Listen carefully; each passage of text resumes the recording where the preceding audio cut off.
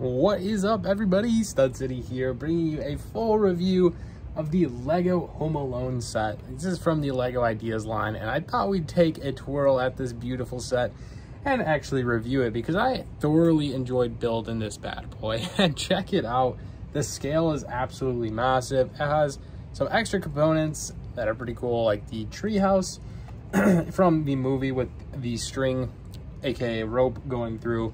They even have the basement down here, and you can see these tiles that are printed. They look really good. It's covering the ice that they slip and fall on. So let's go ahead and jump straight into this video. But before we do, give this video a thumbs up, subscribe if you're new, and let's continue on. We are going to do best of both worlds, guys. We're going to go over stuff that I like and stuff that I don't like of this Lego set. But all in all, this is a great Lego piece and is going to be placed into my Lego city. Even with the white roof as snow, I'm going to somehow make this thing work. Well, let's go ahead and get straight on into it. One of the big things that I do love about this set is that it opens up quite easily and very accessible to see inside the entire set. And it actually expands all the way across, so you have a good view of what is actually inside, as well as the roof opening up and sitting there, and you can see all the little details that play into the side of it. But we'll get into that and all the details in just a moment. So the overall appearance of this set is a 10 out of 10 in my opinion. Actually, Lego gave me a wrong 1x1x2 corner piece right here. It really does stick out compared to this side. It's black. It's supposed to be brown like this side over here. It's very strange, but Lego gave me the wrong color and I have no idea why. So I'm gonna have to call customer service and have them replace it. It is only one piece, but it does bother me because it's supposed to be brown and I could not figure out why mine was in the color of black. But I'm actually taking a second look around just to make sure that it's not just my error, but it looks like it is an error from Lego. But that's one thing that frustrated me with the set, but that has nothing to do with the actual ability and play features of this set. But the minifigs were great. I believe there was, what, 5 minifigs in this set. It had some cool play features, such as rotating this little section right here on the outside that went into it. It had the Bricks 23 as Michael Jordan's fig over there, and then the rotating like dowel head to represent when Kevin builds a scene of moving parts so that the burglars don't get in his home. One of the things that I hate the most is pieces like this, guys. They fall out all the time. There's a lot of standalone pieces in this set that just is something I hate, and I don't want to see Lego continue to do. I'm not a fan of that.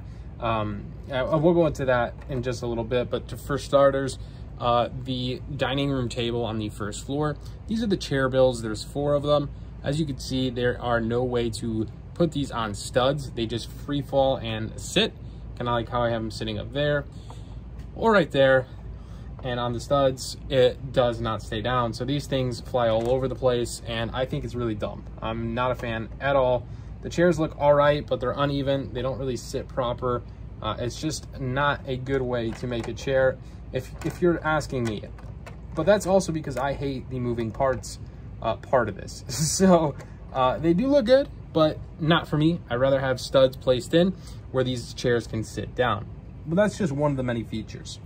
Like this piece right here was actually off the top of the fireplace. It's like a metal frog, or it's supposed to be a frog. You can kind of see it just hanging out right there. But that is a piece that is not studded as well, something I do not like. But there's chairs like this one that you can see right here as a couch chair. I think that one looks really awesome and is built on studs, so it does not move. You have the gift present hanging out in the back. You can barely see it, but it's a printed piece of the Lego Home Alone set. Overall, the interior looks pretty nice. Another play feature they added was the sled that Kevin would sit on, and it falls down the staircase. So that was interesting. You can see some of the fragile pieces as I'm doing this review. But here's that Lego sled I was talking about. Just hangs out loose in the set. Always going to fall over if you're transporting this set. But the other side over here is the dining room table with the chairs that I dislike. The grandfather clock in the back, I think that's a really good touch, and it looks exceptionally well.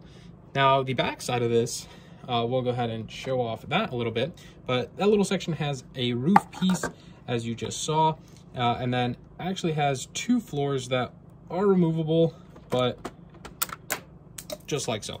So the first floor consists of the furnace room. So that is pretty interesting. And I believe there was a play feature for some way for it to work, but I actually don't remember how it even moved.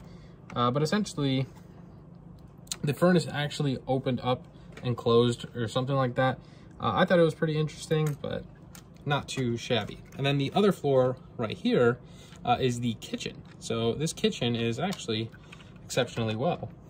And then has a drop-down chute that opens up, and you will see the iron fall out. So that is actually a pretty cool little play feature. They incorporated into the kitchen on that drop chute. I've taken off that first layer for the aesthetics of this video, but essentially you just push this down and it opens up in the furnace room. So it is pretty cool. It offers a cool little play feature. The hot dogs in black there that make up the furnace are super sensitive, so I'd be careful touching them. I just knocked them over like 4 or 5 times as I'm filming this video. But this is a cool piece to be the basement and is a good addition, and I'm glad they added that into the set because that part is pretty iconic to say the least. So it's reassuring that LEGO has added this feature into this awesome build. But on to floor number 2, which is actually pretty cool how they have these snap-in folding doors for the facade of it. But this floor actually has this piece from the movie where he throws it down the paint, down the stairs, and it swings down into the first floor. It is kind of hard to take apart the first and second floor because of these moving parts. But it's still a very cool floor. It's not tiled for the most part, but there is tiling over here. As you can see, like in the kitchen, or I'm sorry, the lavatory room, you have some little cool displays, some paintings on the wall, the staircase going up with the red printed like carpet, and then you have Buzz's room on this side over here with his love letters sealed in this little compartment. One of the play features that I absolutely do not like is the scene from the shelves that they fall down. There's just loose pieces of Lego hanging out on top, and you pull the shelf in the back with this little lever right here, and the shelf falls down. But those little pieces, in my opinion, are just gonna get lost, and it's something I'm not interested in, right? They just are gonna get lost. Loose Lego does not sit very well. It doesn't even matter if it's sitting on a shelf for its life or in my Lego city. Loose Lego pieces does not sit very well with me, and that's something I wish they didn't keep as they had this set.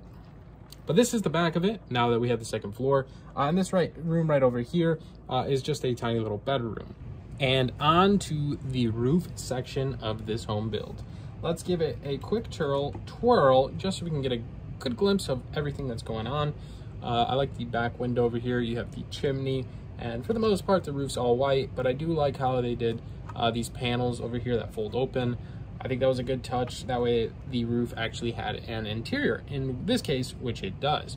Now, from your angle, you can barely see the roof, but I'll go ahead and get this a lot closer just so you can see inside of it. But to start things off, like I said, the roof just folds open, which is a good play feature. You have this like queen-size bed over here, or like pull-out bed that looks like it's out of a couch. I think that is a cool little feature. You can see it right over there. And then in the corner, it looks like a gumball machine. And then on the opposite side, you have your little desk and light lamp, and then some spider webs hanging out in the corner.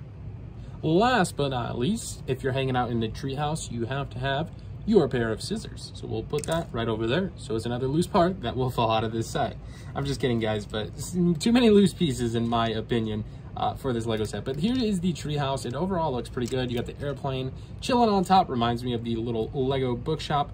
But essentially, you could put this far away from the build, and you have a scene from the movie where a minifigure would hold on and it would somehow fly all the way down.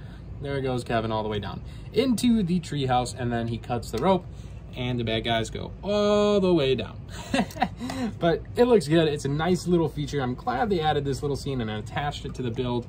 It's actually quite simple to just simply remove this just like so. That way you can transport this instead of having to carry this like tree and put it up here so it's not breaking or something like that. But for now, we'll leave it back on there. Now, the other thing I'm bringing up as I'm touching it were these little roof panels. I think this was a really cool technique used by Lego. It offered a 2x2 square tile built in, and then these two 1x1x2 triangles that are flat. And it kind of just hangs out and sits in just like that. But it actually gives it a really cool feature and technique to build these angled roofs. But that'll do it for me, guys. I hope you found today's review insightful, entertaining, and all that jazz. I had a fun time building this Lego set. We did it on live streams, and that was probably the most fun I had building a Lego set, because it was enjoyed with you guys as well. But let me know what you guys think in the comments of this absolutely beautiful set. I think it looks great, and I can't wait to place it into my Lego city. If you guys are excited or have any recommendations on where I should place it, check out my video at the end of this where I have my Lego city and any suggestions you think I should make to it. Thank you so much for watching, guys. If you enjoyed it, give it a thumbs up, subscribe if you're new, and we'll see you in the next one. Thanks for watching. Stud City out.